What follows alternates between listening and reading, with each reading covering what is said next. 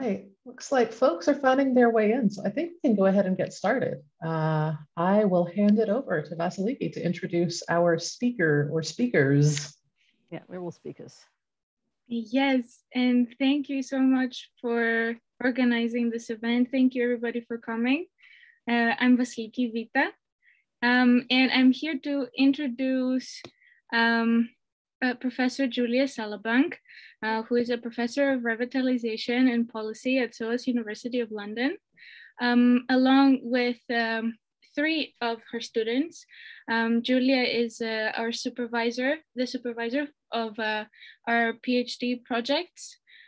So we have Nahida Ahmed, Miho Zlazli, and myself.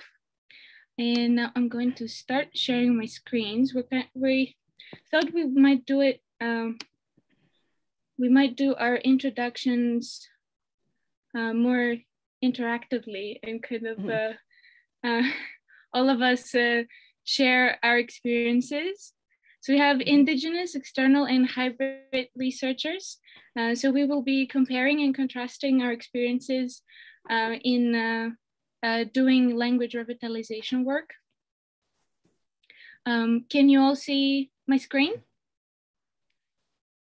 Okay, that's great. Okay, so I guess let's start with introductions. Julia, if you would like to start to talk to us a little bit about your background and your motivation in doing language revitalization work. Yeah, hi, thank you very much. Yes, yeah, I can't remember a time when I've really not been interested in languages and language revitalization. One of my early memories is going on holiday to Wales when I was about 9 and spending all the holiday making a bilingual dictionary. And I made a new one every night for my parents with new words that I collected. They must have gone absolutely mad in red and blue as well. Okay. And one reason I'm interested in language is because although I was born in the UK, my mother comes from Guernsey in the Channel Islands, and my father spent some of his formative years there, and that's where they met and emigrated to the UK in order to find work after the Second World War, which is actually a part of the story in Guernsey, because Guernsey was occupied by the Germans, the only part of the British Isles to be occupied by the Germans in the Second World War. And that is often blamed for the loss of the language, because about over a half of the population, including most of the children, were evacuated to the UK during the war, including my mother. And many of them lost the language at that time. It's interesting because people blame that a lot. The people in Guernsey many of them don't know that there are other endangered languages, thousands of them around the world. They thought they were going through this on their own, the whole kind of tragedy of language loss. Anyway, I've always been fascinated with the local language. My family didn't speak it. My mother, when I told my mother I wanted to study it, she said, "Oh, it was holding us back, you know." And there was this part of the attitude, and this sort of odd kind of affectionate but disparaging negative attitudes as well towards the language. So it was something that people were attached to, but also something that they felt was not very useful. And this useful word was sort of part of the post-Second World War sort of modernist ideology that there was in the island. So nowadays, we really think there are probably under 100 fluent speakers of Guernesiais. And when I am probably now the youngest female proficient speaker, which is sort of slightly worrying since I'm 61. So we have quite a lot of work to do in terms of language revitalization. I don't see it, as I said, I see myself as an islander. We visited the island every year. When I was young, I kind of was brought up to think of myself as from Guernsey. But not everyone on the island, particularly not the language speakers, didn't originally see of me. They saw me as an outsider. And I think this is also an issue for people who have gone abroad or gone to a big city to become educated, and they want to go back and they're interested in their heritage. I think this is an issue for quite a few of us involved in endangered language research. But really, in many places, it's the third or even fourth generation who get interested in language revitalization. Those who didn't, the parents that didn't have it, and so the parents couldn't pass it on to us. And now we feel this loss. We feel this kind of need to try to reclaim something which we didn't have the chance to have when we were young. So back in 2000, when I did an MA in applied linguistics, and I really enjoyed doing my dissertation. I thought, I want to do more. I want to do a PhD. But I've done my dissertation topic. I want to do something else. And this is my chance to study my heritage language. And so this, this is 21 years ago. So I've first of all looked at attitudes, but I did a lot of participant observation in language revitalization activities. And at first, I didn't want to criticize anyone involved in language revitalization because they get enough criticism from people who don't want to save the language. But then I realized that things weren't working. And I thought, and also I have, because I am an academic and I have access to academic literature, I can read journals, I could talk to people from other places, and I could see things that were working in some places that might work in our area and with our language. And this is an advantage of having these academic links, that not everyone has either the language to access or the subscriptions to academic journals, which are very expensive, of course. And as I mentioned when I started, people didn't even know there were other endangered languages, let alone know what was going on there. So I felt it was important for me to speak up about things that I was noticing. And the major challenges I was finding were things like a lack of clear aims in language revitalization, lack of what we call ideological clarification that Joshua Fishman talked about. So what do we want? How are we going to get there? What are our aims? What are our strategies? And kind of connected to that community dynamics, people who have vested interests, people who have particular interests, particular points of view, and some quite strong personalities who are kind of opposed to other people. I know they're all related, which also doesn't help. So often people have this backward looking view of it used to be our language and now it isn't anymore, and they don't have in fact, as I would see myself as what we call a new speaker, and Miho is going to talk about new speakers later as well. And really that's what revitalization needs, is people who haven't spoken the language, who want to reclaim the language. Maybe like me, we heard it when they were young, maybe from grandparents or in the community. I get flashbacks of things like Sunday school picnics when I hear certain words. But people don't, the older speakers don't even have a concept of the possibility of anyone wanting to learn the language, especially not from outside as they see it.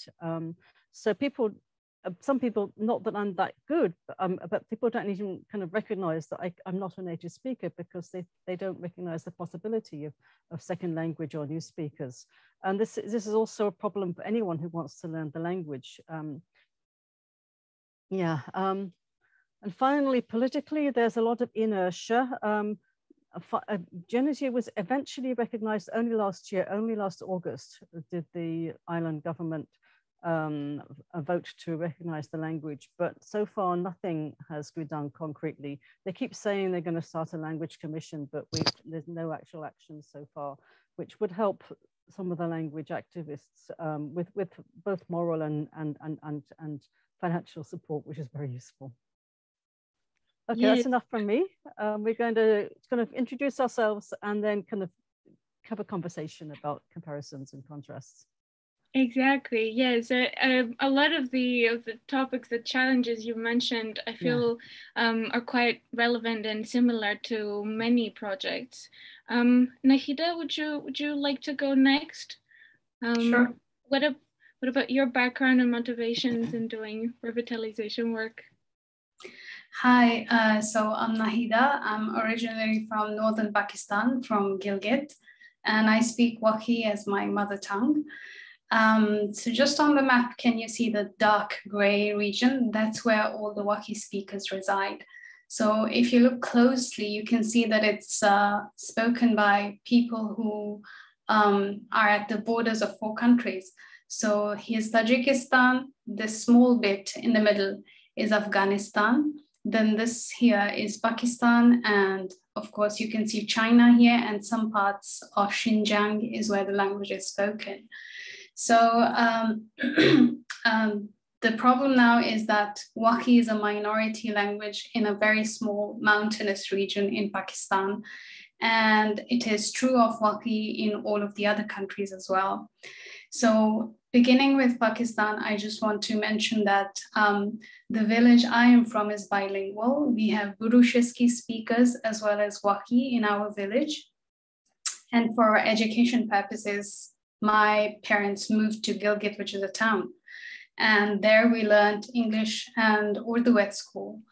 And the Gilgit region, like I said, it's not very big, not very populous, but the main language that is spoken there is Shina.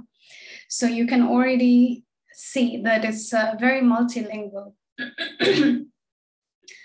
Like I mentioned, this situation is true of Wakhi speakers in all of the other countries as well. So Xinjiang is the biggest province in China, but Wakhis are a subgroup of the Pamiri Tajiks who live there. And Sarikoli, Uyghur, and Mandarin are some of the languages that the Wakhi speakers in China speak. In Tajikistan, Wakhi speakers live with Shugni speakers, who are actually the closest to the language in the language tree. So I think it's not completely mutually intelligible, but there are similarities, some words, vocabulary. And in Afghanistan, people speak Wakhi and they speak Dari. And if they have communication with people outside of the Pamir region, the Wakhan region, then they also learn Pashto, because that is also one of the biggest languages spoken in Afghanistan.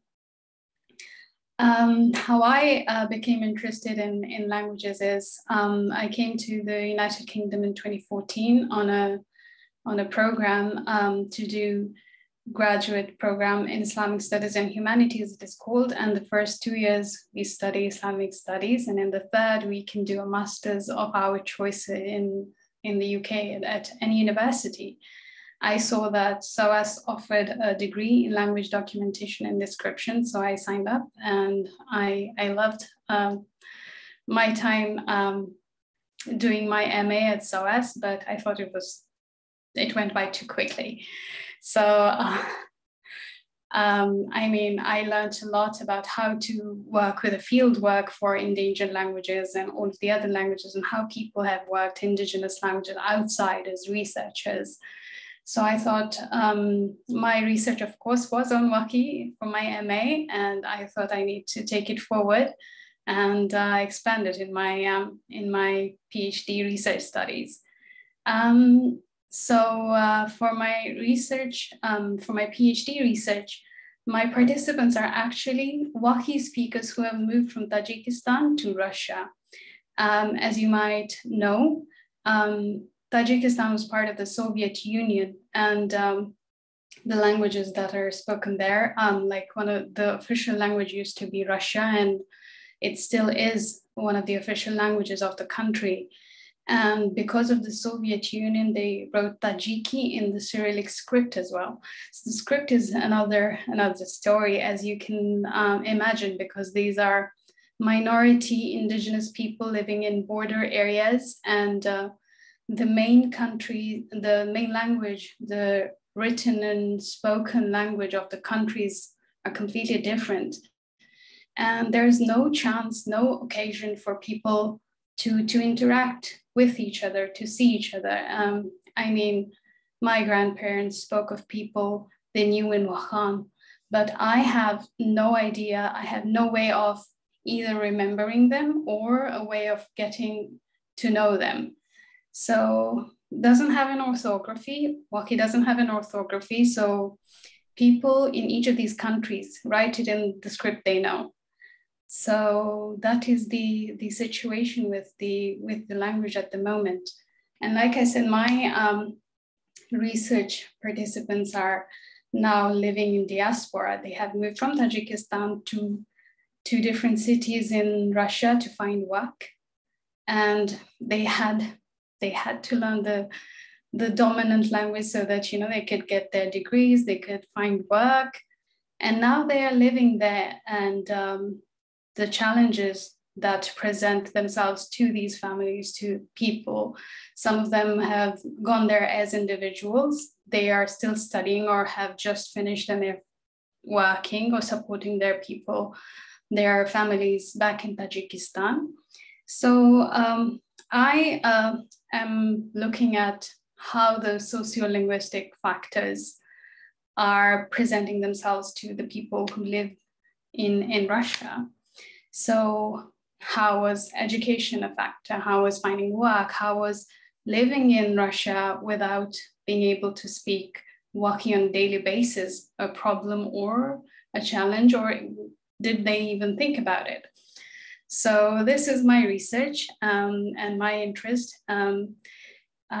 Because of COVID, I had to change my data collection online, so that took a bit of time. And very interesting things. I mean, when I speak to my participants, although I am an insider because of the fact that I speak Wakhi, but there are times when I don't understand my participants and they don't understand me. And we try to communicate, and they might know some words that they usually use in their day-to-day lives that are Russian, that are unfamiliar to me.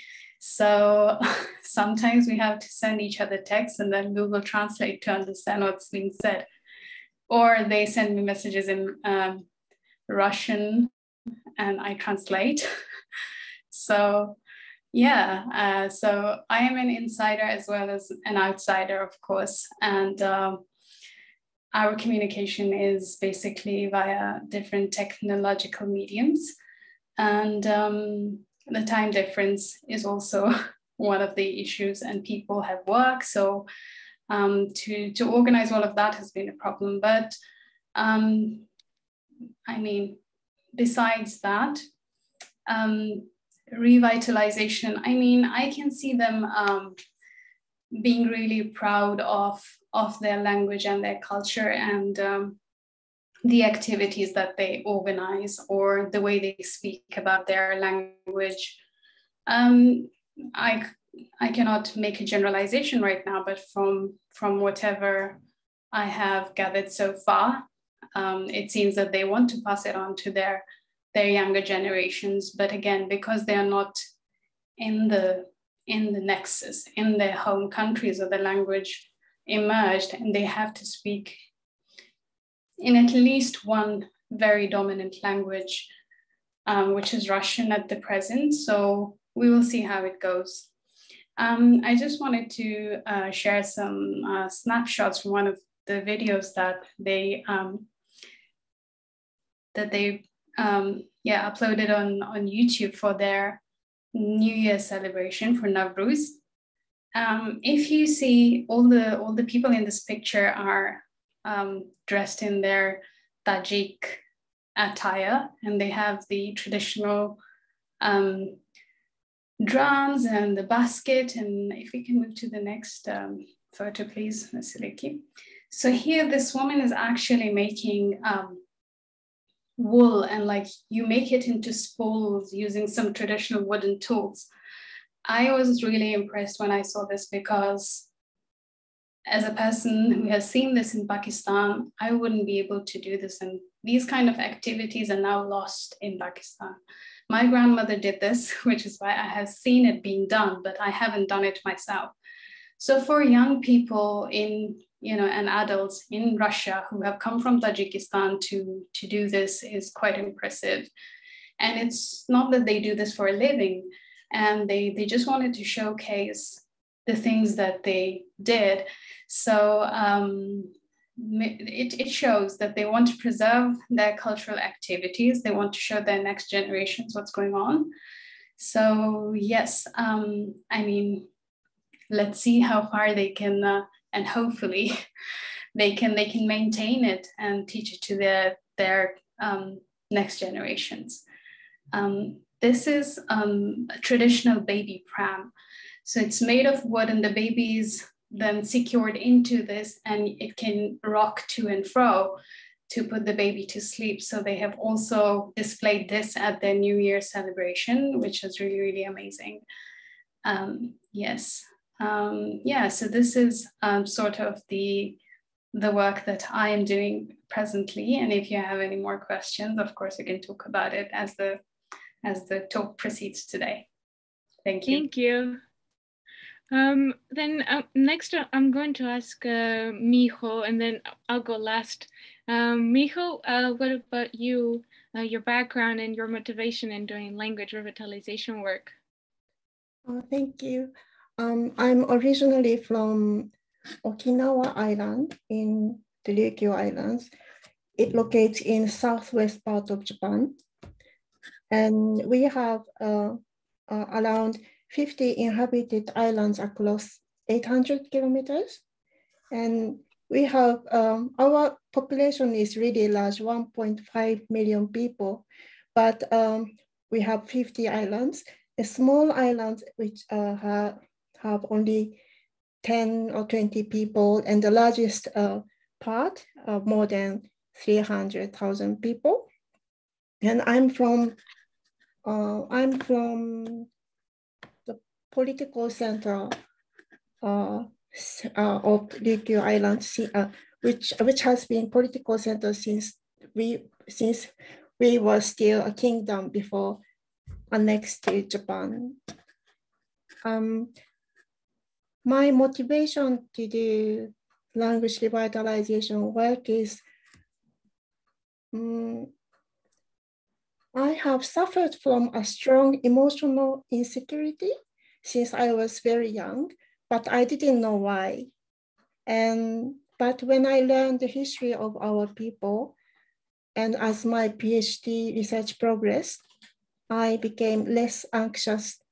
I think I'm involved in language revitalization work to reclaim my own identity.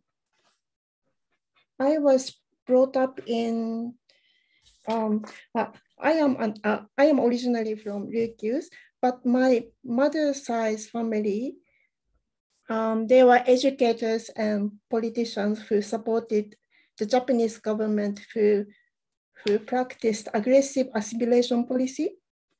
My father's side family, they were all fluent in Ryukyuan languages, but my mother was the center of my family's language planning. So although my father and his family are all fluent in Ryukyuan languages and they were talking to each other in Ryukyuan, but I had very strong negative attitude towards my own ancestral language. So I didn't speak Ryukyuan language at all. Then I happened to move to England 10 years ago when I married my husband. And when my son got older, I thought maybe I wanted to get trained as a Japanese language teacher. So I enrolled on master's degree at SOAS to become a Japanese language teacher. Then I met people who work on endangered languages. then there are also many Japanese language learners. Then they asked me, are you from Tokyo? Then I said, no, I'm from Okinawa. Then they said, oh, then do you speak Ryukyuan languages as well? Then I was surprised because until that moment, I totally forgot about the existence of my own ancestral language. And I was keen to learn English or Chinese or Arabic or other languages, but I totally forgot about my own language. Then by the time I finished my master's degree, I started to think maybe I will use what I learned. I learned language teaching. Then I thought maybe I should use this to teach Ryukyuan languages instead. Then I decided to continue the PhD degree. Then Julia is my supervisor now. Then what I am doing now is I'm trying to recruit new speakers of Ryukyuan languages. I myself is also a new speaker of Ryukyuan language, and I try to promote master apprentice language learning initiative across the Ryukyu. Is it better to speak about this now or later? Maybe I... No, okay. Go ahead. I think okay. it's nice. You started nicely, so it fits very well here, I think. Okay. And what we do is, this is not my own activity. Due to the COVID pandemic, I'm also grounded in London. I can't travel to London, to the Ryukyu Islands. So I borrowed these pictures from one new speakers organization called Okinawa Hands-On NPO. What they do is they often organize events like this. This one was cooking sessions with traditional speaker. And they were learning how to use local ingredients to cook traditional snacks. Then they learned this course for several months. Then they also broadcast their sessions online. So I attended the session via Zoom. Then what are this lady in pink clothes? In the beginning, new speakers was speaking to her in Ryukyuan language, but she was replying to them in Japanese consistently because she was really ashamed of her own language, because when she was young, she was forbidden to use her own language at school. But after 3 months, I noticed that she gradually started speaking Ryukyuan language. Then people who are attending this session, there were young people who was using Ryukyuan languages at home. Some participants were like me, they had negative attitudes, or some people just simply didn't have chance to be exposed to Ryukyuan languages. But in this session, normally endangered languages are not heard in daily life setting, but in this creative space, new speakers are actively using Ryukyuan language. So just by attending this space, we could hear Ryukyuan language spoken. So we learned new phrases without doing any effort. It was really nice. Even I learned a lot of expression from their sessions. So they run a safe, creative space full of surprise with traditional speakers. And new speakers are encouraged to use our traditional languages. And traditional speakers, they felt healing. It has healing effect on traditional speakers. So in the beginning, they were rusty speakers, but at the end, they became more fluent. So the experience was really nice. Then we also noticed that this place was not only for learning traditional knowledge or language, but also reconnecting fragmented relationships. Then people who didn't have chance to be exposed to Ryukyuan languages, their attachment grew through the sessions. Then they also started to have emergent self-identity as Ryukyuan people. Thank you. Thank you. That's very interesting. It sounds really fun. And also I wanted to add one more. We have another indigenous language called Ainu. And Ainu people, I thought until I met Ainu new speaker, I thought Ainu language was almost extinct, kind of. But actually, as us, we have a lot of new speakers in 20s and 30s, so we have hope. Then Ainu, there are new speakers of Ainu languages also increasing. Then recently we started socializing together. So we have really strong hope now. Thank you. Thank you. That sounds awesome. I'm going to talk about myself too, although I'm an external researcher. So, my background is I'm born and raised in Greece. I really have, my connections to Palau come primarily from my previous partner. I actually didn't even know that this country existed. So I studied English in Greece, and I majored in applied linguistics. So basically teaching English. I am a professional teacher of English. I've been teaching for the past almost 4 years now. And then I did a semester abroad at University of Brighton while I was doing my bachelor's, and that's when I discovered other ways applied linguists could be useful, and that was language documentation description. So when I looked at programs, master's programs in Europe, I found the one at SOAS.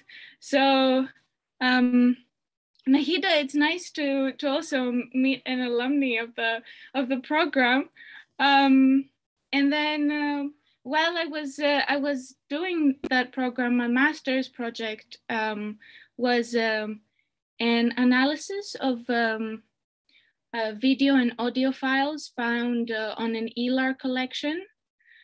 So this is how I first got in touch with the speakers of Tobian and Sonsorolese in Palau. I emailed the curators of the collection, and then they brought me in touch with the speakers, and we worked together on my master's dissertation.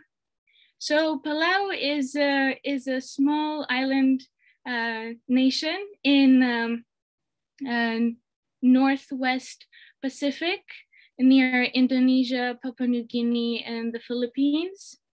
It has two official languages, English and Palauan, with Palauan being the national language. And then there are other languages which are official in their respective states. So for example, in Angaur, Japanese is also an official language as a remnant of Japanese colonization during, I think, World War I, if I'm not mistaken. And then Sonsorolese and Tobian are the official languages of the state of Tobi and Sonsorol, respectively. So the state of Sonsorol is further south towards Papua New Guinea, and it includes the islands of Fana, Puluana, and Merir. And then the state of Tobi is Tobi Island and Helen Island, or otherwise known as Helen Reef.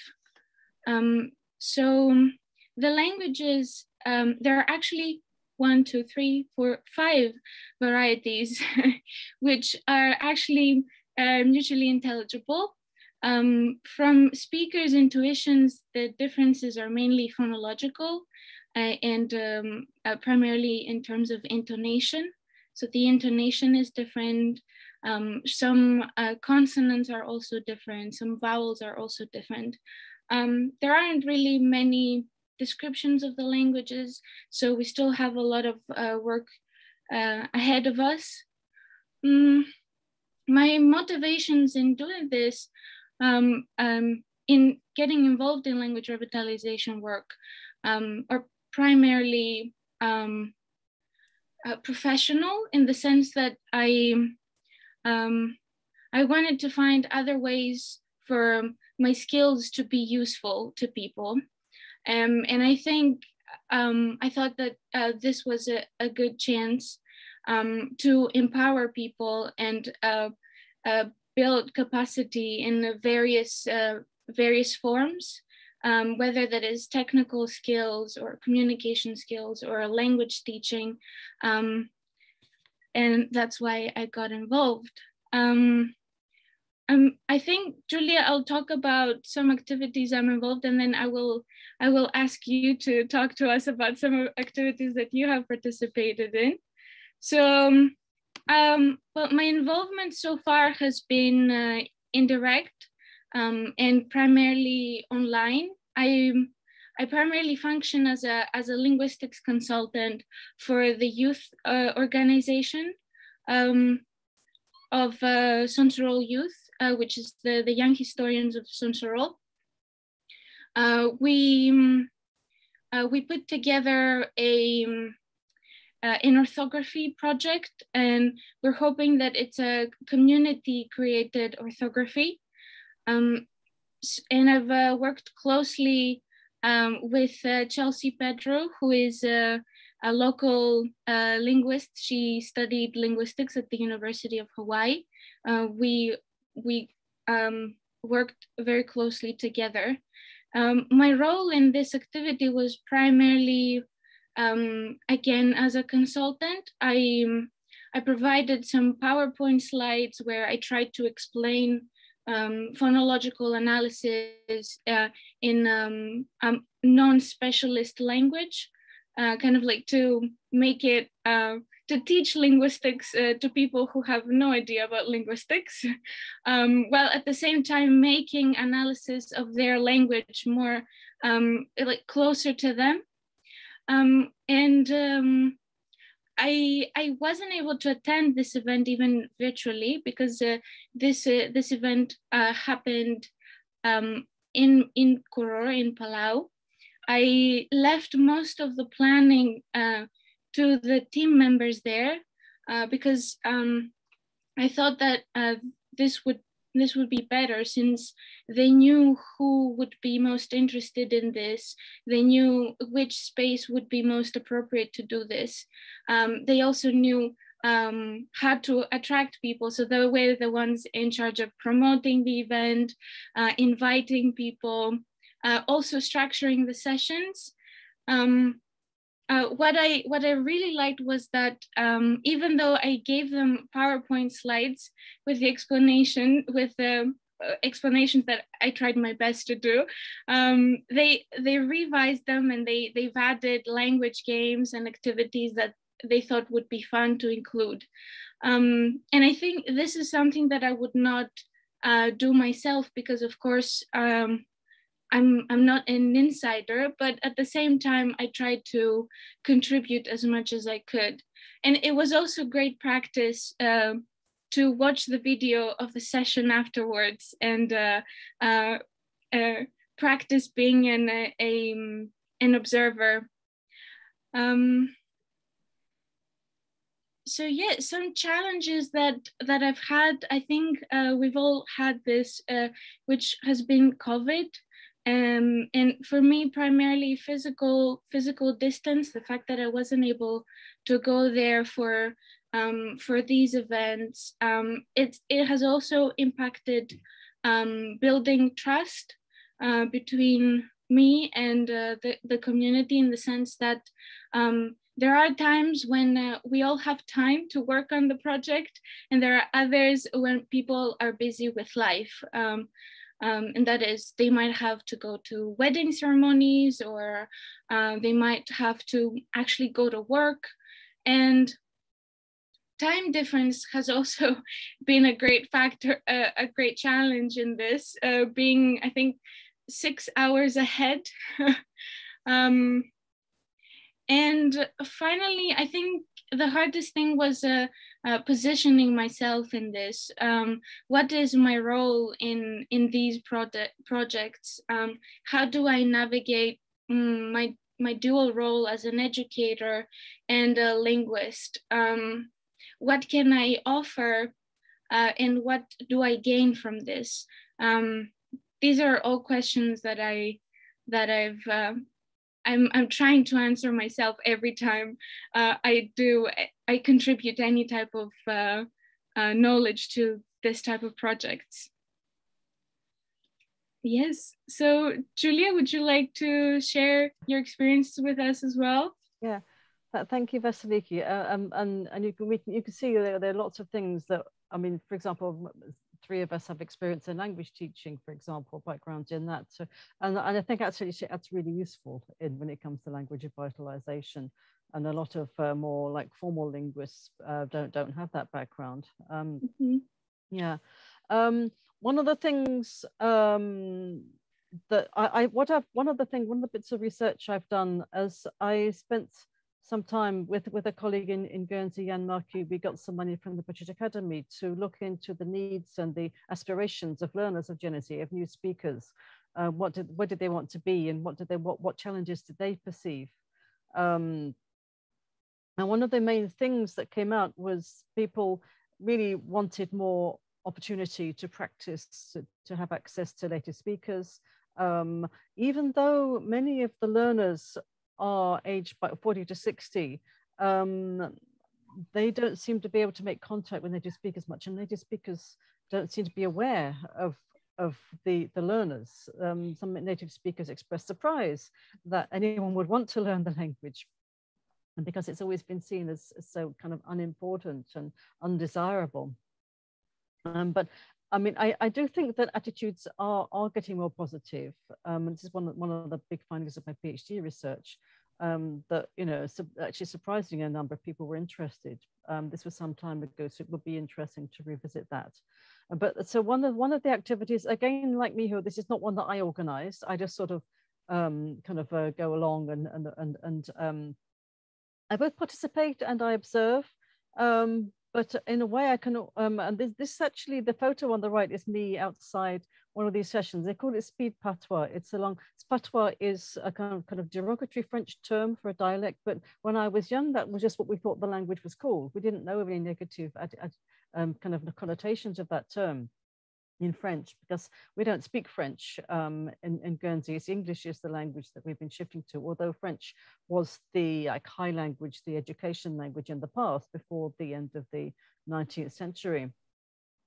So you can see that people meet together in pubs, in cafes, in any kind of public hall. There's you can see various places here. So actually the photo in the bottom right hand corner was actually used as a publicity shot for these activities.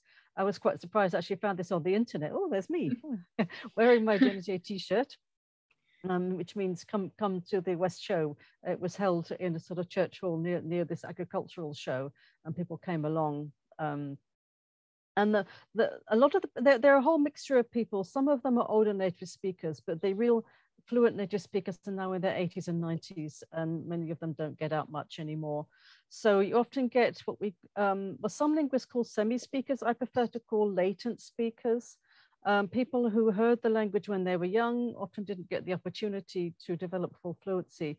And these are very I think often very active and important kind of link people in language revitalization, because they have a good idea of the phonology, and they also have a kind of an idea of how the language works, quite different to people who are coming at the language from a total kind of not knowing anything about it at all. Different challenges and different perceptions. And there are disadvantages because they often don't really want to hear anything that they don't remember from their youth. And to an extent, I'm kind of one of those, because I heard it a bit, but not so much as many people. And I find it really interesting to talk in these sessions. What you often find is that people take about half an hour to get in the bath, so to speak, and to warm up. And suddenly you find that they're speaking much more fluently than they were right at the beginning of the session. You also get the confidence, you know, and it's a very warm, what is impressive is it's a really warm environment, and people are very supportive, much more than even you know, total newbies are really surprised at how welcoming the environment is in all of these sessions. If you want to go on to the next slide. I've also done a fair amount of language documentation. My PhD research was not on documentation. It wasn't linguistic as such. It was actually more on attitudes towards the language. And then I realized that there was much more documentation needed. And this gentleman on the right is called Herbie Nichols, and unfortunately he died the year before last. A lovely man, and so we made videos of him. He was an old fisherman who knew a lot about fish, a lot about cooking fish, for things like a good recipe to eat if you're ill, for example, very easy to digest. And he makes crab pots and other fish traps. So this is one that he made for us, and this is actually a model one. And if you can see carefully, it's got I don't know if you can see my arrow here, a little bit of green ribbon at the bottom. And this is kind of, yeah, this is a kind of model of a fish of a crab pot, which is actually given to people for wedding presents. So this is a very traditional activity, and he made this for me. He gave it to me, and this is me going, oh wow, this is, yeah, thank you so much. Yeah. And I've actually got it in my office back at SOAS, so we might have seen it. So, and this is totally different, just to show that I don't just work in Guernsey. I've been to lots of other places. So this is me talking, obviously pre-COVID. Actually, it was about 9 years ago now that I visited New Caledonia with the help and support of Aurélie Cochard, who was doing PhD research there. And we met through just being interested through a conference at SOAS, actually. These are various people involved in language revitalization, language documentation in New Caledonia. They all speakers of a language called Church in the northeast of the island. This is a guy who used to be the mayor of the village, Jean-Marie Pidgeot, and he's showing me on the map where we are and the language situation. And the lady on the left is called Scholastique, and she's a member of the Language Academy, the Kanak Language Academy, and she's trying to standardize and create orthographies for many of the indigenous languages in New Caledonia. And then you get back to Gigi. Yeah. I feel that if we continue, we will never stop, and we're going to run out of time. Yep, let's stop. Yes, we only have 10 minutes left. So if you don't mind, I'll go to the questions. Oh, there is one for Miho, I think, but I can't read this, or I can try. Ipeni fue depitan, Miho-san? That means I already answered there. I thought we will run out of time. So okay, that means thank you. Okay, well maybe maybe we can just summarize the question. Yeah, feel free to discuss it live. The chat won't show up in the recording, so if you want folks to hear the question later, please feel free to do it verbally. In the Ryukyu Islands are divided into 2 prefectures by Japanese government. And Sophia, sorry if I don't read your name properly, Sophia, she asked me about Shimakutuba Center, which is a language planning, official language planning office in Okinawa Prefecture. Our islands are divided into 2 prefectures, so only that prefecture has a language promotion center. The other prefectures are neglected completely. That is one issue. She was asking me if they also incorporate what I am doing. And there were 2 questions. That was the first question. Then I replied, unfortunately, they have resources, but they don't have much knowledge in language revitalization. As Julia introduced about her community situation, they don't have knowledge, you know. I mean, they don't know about, but so I think we need to, there are many communities who work on language revitalization, so we should share our knowledge. Then they really need advice, but they don't have anyone to turn to, unfortunately. So I really want to help them in the future.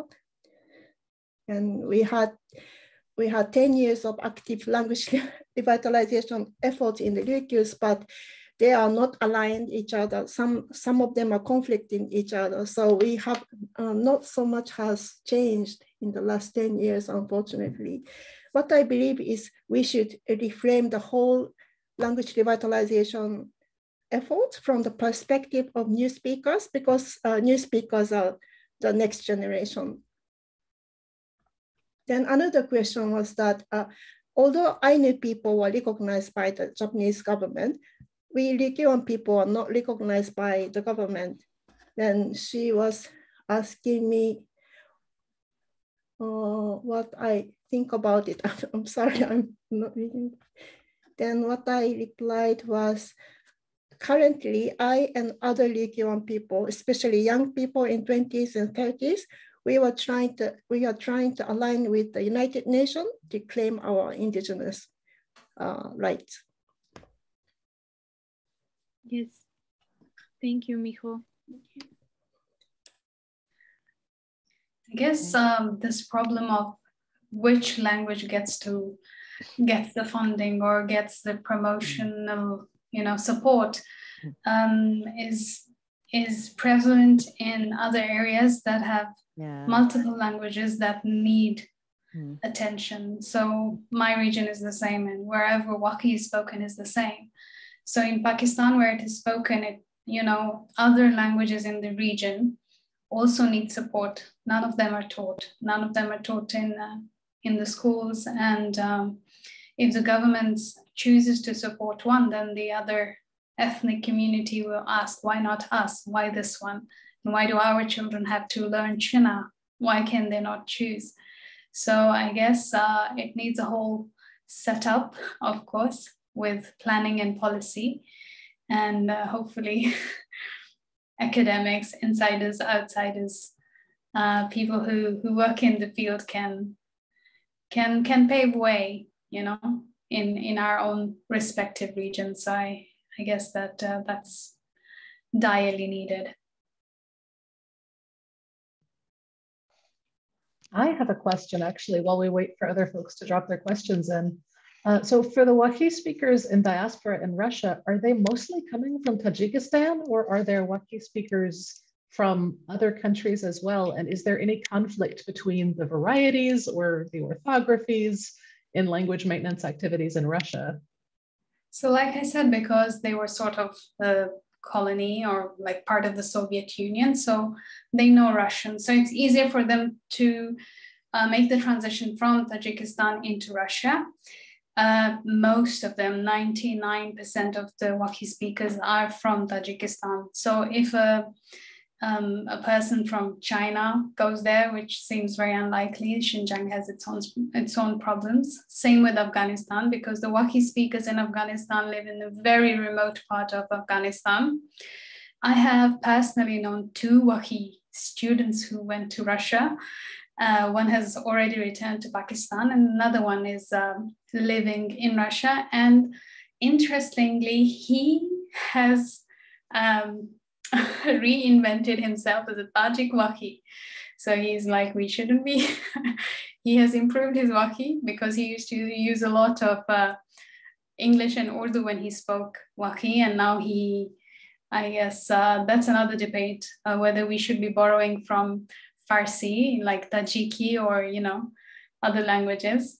And I hear stories about him. I have seen some videos of him speaking about how, we should be preserving Wakhi. So one person at least, and there's no conflict. He seems to be very happy being among the Tajiki Wakhi speakers. So yeah, most of them are Tajikis.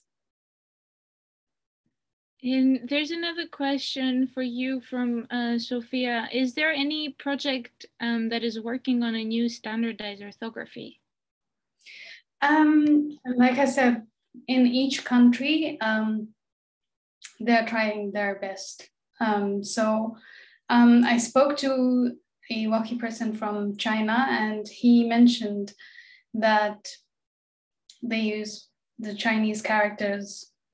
And actually in Xinjiang, they used to be taught Uyghur language, which has an Arabic script. So they use whatever is available to them with what they know. So in Tajikistan, they use Cyrillic. And in Pakistan, people have experimented both with the Persian and the Roman script. And it's not standardized. People are still working IPA. There's people in Pakistan who used IPA to write Wakhi and actually published a book of poetry in IPA transcription. So because it gets all the sounds.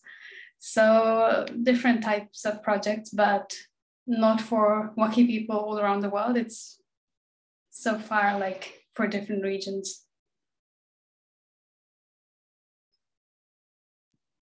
That's very interesting. It sounds very fun to write poetry using the IPA. Yeah. So unpoetic, yeah. Hercules had his hand up, and yes, someone else had a question. Oh, I see one from Anna in the chat, but if Hercules already had his hand up, please go ahead. Would you? Oh yeah, they can't speak to us. I forgot. So Hercules. Write a question. Yes, Hercules. Oh no, it says no. Okay. No. Okay. That's okay. So Anna says, in Palau, what are some of the most common attitudes towards language maintenance and towards having outsiders work in language revitalization? Okay, that's a very good question. Thank you for the question.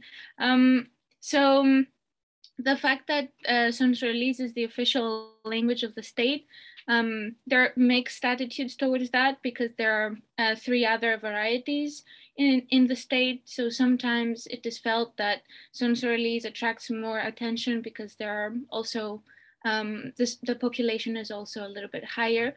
But because most of the population has moved from the Southwest Islands to the main islands of Palau, for, again, economic reasons and also ecological reasons like typhoons and things like that. There's a lot of mixing. So there are families where one of the parents might speak the variety from Merir, and then the other one might speak the variety from Sonsorol. So it's a strange situation, and I don't really have any conclusive remarks about this, but I think the attitudes are mixed. Now, the main issue is that they're more interested in development projects and how, in the sense that how can language be used for community development and for acquiring more rights and resources in the wider setting of Palau. So I think they are aligned towards that, but it's the sometimes internal conflicts that are kind of inhibiting the work. The attitudes towards having outsiders work in language revitalization, they have had experiences with outsider linguists, and there is another linguist from SIL who is working with members of the community in translating the Bible. From the survey that we recently conducted, it felt that they welcome linguists, but in the form of consultants rather than the ones actually making the decisions. They want to make the decisions themselves, and I think that makes sense. If it was me as well, I would like to make the decision myself for my language. But they've also told me that they recognize that they need an expert's insight. I mean, I'm not an expert yet, but still working with Chelsea, I think that's what's been the most welcoming thing about our project, is the fact that it's not just me, but the fact that I'm also working and mentoring someone in the community to do language work. Thank you. Yeah, and I think we are nearly out of time, but before we go, I wanted to ask if each of you had a brief statement of advice or encouragement for folks around the world who may be just getting started in language revitalization work. It's a big question. Julia, would you like to go first? I thought you might say that. Maybe we should leave you for last, since you are the one who has the most experience. Yeah, right. Okay, who wants to go first then? I guess I'll go first. If people have realized and have chosen revitalization, it already means that, you know, they have realized that this is important. So well done for that. And there might be times when you get frustrated, like I couldn't find a lot of literature on Wakhi, so I really had to look, and you know, but with the internet you can use other mediums. It can be text, it can be videos, it can be audio files, all of those to your advantages, and don't give up, and yeah, slow and steady will do it. Yes, I think that's great advice, and I'll agree. I think patience is the most important thing in doing any type of revitalization work. Patience in learning the language, if you're learning the language, patience in working with people. And being an external researcher, I think what's also very important is to provide opportunities and share the resources that you have access to, but also listen, and like, I think listening is also very important. Listen to what people want to do, how you can help, listen to their advice, and also offer advice if possible. Yeah, I think I share what I think. As it is often said, languages are not endangered, but speakers of that language is marginalized. So we have to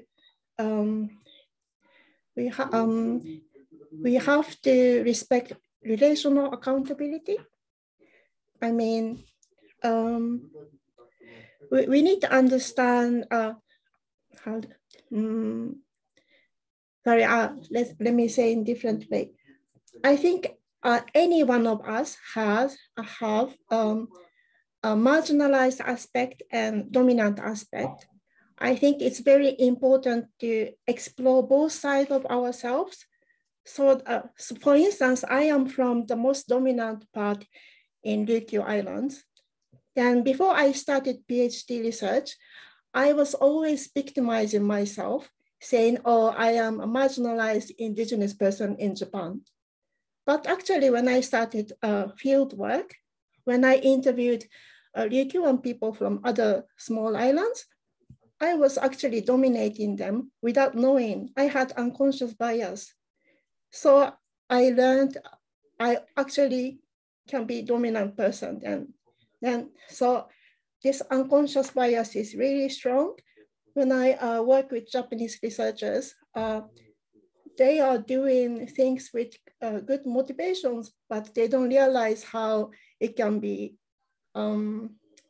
how sometimes they impose assimilative pressure on us, which is controversial in language revitalization. So what I learned from this field work is to explore both sides of myself, being dominant, being marginalized. By learning both sides of ourselves, when we, I think we can imagine how other person are feeling. I think it helps us to listen to other people more actively. That is my advice or what I learned. Thank you. Yeah, thank you. I think you're right. It's a massive personal journey. It's really, really rewarding. It can also be very, very frustrating. You know, there are lots of possible obstacles that we can find, all sorts of obstacles from financial to personal, also ideological disagreements within the community, as lots of people have been saying. But it is also massively rewarding. And it's, Vasiliki talked a little bit about development, and Miho talked about identity, finding your identity. And all of those things come into play. I think, you know, in terms of, and people I know in New Zealand have been looking at this more and more, the personal revitalization aspect. I've certainly found that myself. When students used to say to me, well, what's the point of doing this? Well, it has actually the warm feeling you get in your stomach, really. It is personally revitalizing, and that can only be good for confidence, self-confidence of people in marginalized situations. So yeah, but it is also hard. So it is also really important to persevere, but I really think it's worth it. And as Miho said, looking to the future is the really important thing to do. Thank you. Julia, there's actually a question for you. Would you like to answer? Do you have time? Oh, I think you're muted, sorry. Sorry, yeah. Yes, as you said, so the question is from Amanda Holmes. It says about the latent speakers generation. A generation is often neglected, even though a key generation is a link. So what are the particular challenges a generation faces? Okay, what are some of the ways to intentionally bring this generation into the revitalization efforts? Yeah, thank you. Well, very briefly, yeah, I'm kind of writing something about it at the moment, well, I have recently, but it's not published yet. There is a group called, they call themselves the Rememberers in Guernsey, and they're kind of informal group. They meet once a week or so at a cafe or someone's homes, I think actually twice a week or whenever they can, basically. But what impressed me was that they are the only people I know who are really interested in increasing their fluency. To think in order to converse and overtly basically having enjoyment as a motivation, which I think is really, really important. Yeah, I said that there are pros and cons. I think it has to be they call themselves the Rememberers because that's what they're doing, and some of them aren't really so interested in learning any new things about the language. And I think the remembering needs to be tempered with language documentation, because when we make recordings of people, sometimes we play them back to them and they're really surprised, oh, that wasn't me, I don't talk like that. People often have much more purist notions of how language is. We find this when we do elicitation in language documentation too. Particularly if you have a diglossic situation, that means that in Guernsey in the past, French was the high language, the language of education, the language of writing. So Guernesiais wasn't written. Guernesiais was like the language people talk in the greenhouses, but also the language of pride and identity. Where am I going with this? People often still have this idea that French is the correct way to write and to speak. And often if they know French, and they can't think of a word or even a grammar point, they will fall back on French. And I think we see this in a lot of places. I've seen it a lot with anytime we do a field methods course and we get speakers, you often see this, people falling back on the dominant language or the high language. So I think it's really important to look at what's actually happening as well as what you think is happening. And you can do that through observation as well if you're an external linguist. And I think this is another way that we have a role to play, is, as Vasiliki said, to help in the linguistic side of language documentation. Thank you. Well, if there aren't any other questions, I think we can end the session here. Thank you everybody for attending. I hope it was informative. If you have any questions or if you would like to know anything about our projects, please feel free to contact us. I think Anna has our emails. Yeah, you have my permission to share my email, Anna. So. Thank you. And I want to say perfect.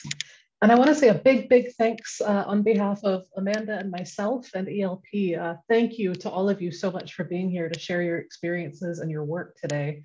I can say this was a smorgasbord of learning. I have a lot to think about. I think we all do. And so thank you. This was a really wonderful session. And I love this panel format. It's nice to have a conversation. Just a few notes for attendees. This is the final session of the first half of the festival. So keep in mind that you will have to use a new link to join the talks from tomorrow onwards. You will be getting a survey at the end of today, just asking about how the first half went for you, if we can improve anything for the second half. If you want to fill that out, that will be a big, big help to us. It will come to your email.